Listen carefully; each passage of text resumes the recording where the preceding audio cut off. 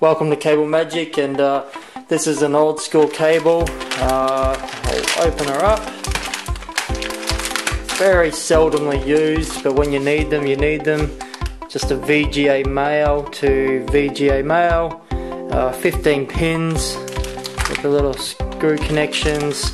If you have those old equipment, old projectors, old laptops, God forbid if you still have that stuff, but when you need these cables and you need a cheap male VGA to VGA cable, this is a 1.8 meter. They're available from Cable Magic, and they'll connect to your VGA devices like laptops or projectors, to some very old TVs or some very old laptops, using that analog signal. Buy them from Cable Magic.